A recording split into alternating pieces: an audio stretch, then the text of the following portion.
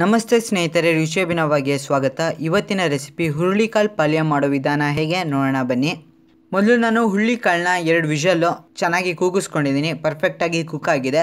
ಇವಾಗ ನಾನು 1 ಸ್ಪೂನ್ ಬೇಳೆ ಸಾಂಬಾರು ಖಾರದ ಪುಡಿ ಹಾಕ್ತಾಯಿದ್ದೀನಿ. ಹಾಕ್ಬಿಟ್ಟು ಚೆನ್ನಾಗಿ ಮಿಕ್ಸ್ ಮಾಡ್ಕೊತಾ ಇದ್ದೀನಿ. ಇವಾಗ ಬೇಯಿಸ್ಕೊಂಡಿರುವಂಥ ಹುರುಳಿಗೆ ಒಂದು ಸಿಂಪಲ್ ಒಂದು ಒಗ್ಗರಣೆ ಹಾಕಬೇಕು. ಹಾಗೆ ನಾನು ಒಂದು ಬಾಣಲಿ ಇಡ್ತಾಯಿದ್ದೀನಿ. 2 ಸ್ಪೂನ್ ಎಣ್ಣೆ ಹಾಕಿದ್ದೀನಿ. ಎಣ್ಣೆ ಕಾದಿದೆ. ಇವಾಗ ಸಾಸಿವೆ ಹಾಕ್ತಾಯಿದ್ದೀನಿ. ಇವಾಗ ಸಾಸಿವೆ ಸಿಡಿಯೋಕ್ಕೆ ಸ್ಟಾರ್ಟ್ ಆಗಿದೆ. ಒಂದು ಒಣಮೆಣ್ಸಿಕಾಯಿನ 2 ಭಾಗ ಮಾಡಿ ಹಾಕ್ಕೊಂಡಿದ್ದೀನಿ. ಇವಾಗ ಸ್ವಲ್ಪ ಹಿಂಗೆ ಹಾಕ್ತಾಯಿದ್ದೀನಿ. ಅದಾದ ನಂತರದಲ್ಲಿ ಒಂದು 4ರಿಂದ 5 ಬೆಳ್ಳುಳ್ಳಿನ ಜಜ್ಬಿಟ್ಟು ಹಾಕ್ತಾಯಿದ್ದೀನಿ.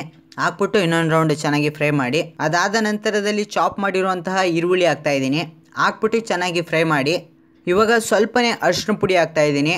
ಇವಾಗ ನಾನು ಹುರುಳಿ ಕಾಳು ಹಾಕ್ತಾಯಿದ್ದೀನಿ. ನಾನು ಮೊದಲೇ ಹುರುಳಿ ಕಾಳಿಗೆ ಸ್ವಲ್ಪ ಬೇಳೆ ಸಾಂಬಾರು ಖಾರದ ಪುಡಿ ಹಾಕಿದೆ. ಅದು ಚೆನ್ನಾಗಿ ಮ್ಯಾರಿನೇಟ್ ಆಗಿದೆ. ಇವಾಗ ಒಗ್ಗರಣೆಗೆ ಹಾಕ್ತಾಯಿದ್ದೀನಿ. ಹಾಕ್ಬಿಟ್ಟು ಚೆನ್ನಾಗಿ ಮಿಕ್ಸ್ ಮಾಡಬೇಕು. ಒಗ್ಗರಣೆಯಲ್ಲಿ ಒಂದು ಸ್ವಲ್ಪ ಇದು ಬೇಯಬೇಕು. ಹಾಗೆ ಓವರಾಲ್ ಎಲ್ಲ ಕಡೆಯಿಂದಲೂ ಚೆನ್ನಾಗಿ ಮಿಕ್ಸ್ ಮಾಡಿ. ನಾನು ಮೊದಲೇ ಹುರುಳಿಕಾಳು ಬೇಯಿಸ್ಕೋಬೇಕಾದ್ರೆ ಉಪ್ಪು ಹಾಕ್ಕೊಂಡಿದ್ದೆ. ಈಗ ನಾನು ಮತ್ತೆ ಉಪ್ಪು ಹಾಕೊಳ್ಳೋಕೆ ಹೋಗ್ತಾಯಿಲ್ಲ. ಉಪ್ಪು ರುಚಿಗೆ ಅನುಸಾರ ಹಾಕ್ಕೊಳ್ಬೋದಾಗಿರುತ್ತೆ. ಚಾಪ್ ಮಾಡಿರುವಂತಹ ಕೊತ್ತಂಬರಿ ಸೊಪ್ಪು ಹಾಕ್ತಾಯಿದ್ದೀನಿ.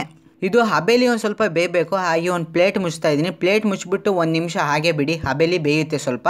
ಇವಾಗ ಪ್ಲೇಟ್ ಓಪನ್ ಮಾಡ್ತಾಯಿದ್ದೀನಿ. ಹಬೇಲಿ ಚೆನ್ನಾಗಿ ಬೆಂದಿದೆ. ಇವಾಗ ಹುರುಳಿಕಾಳು ಪಲ್ಯ ರೆಡಿಯಾಗಿದೆ. ಸರ್ವ್ ಮಾಡೋಣ. ಸ್ವಲ್ಪ ತೆಂಗಿನಕಾಯಿ ತುರ್ಕೊಂಡಿದ್ನಲ್ಲ, ಅದನ್ನು ಇವಾಗ ಒಂದು ಸ್ವಲ್ಪ ಮೇಲೆ ಹಾಕ್ತಾಯಿದ್ದೀನಿ. ಹುರುಳಿಕಾಳು ಬಸ್ಸಾರು ಜೊತೆಲಿ ಹುರುಳಿಕಾಳಿದ್ರೆ ಅದ್ರ ಮಜಾನೇ ಬೇರೆ. ಒಂದ್ಸರಿ ಟ್ರೈ ಮಾಡಿ ನೋಡಿ, ತುಂಬ ಖುಷಿ ಕೊಡುತ್ತೆ. ಹಾಗೆ ಇನ್ನು ನೀವು ನಮ್ಮ ಚಾನಲ್ನ ಸಬ್ಸ್ಕ್ರೈಬ್ ಆಗಿಲ್ಲ ಅಂದರೆ ಈ ಕೂಡಲೇ ಸಬ್ಸ್ಕ್ರೈಬ್ ಆಗಿ, ವಿಡಿಯೋನ ಲೈಕ್ ಮಾಡಿ, ಶೇರ್ ಮಾಡಿ.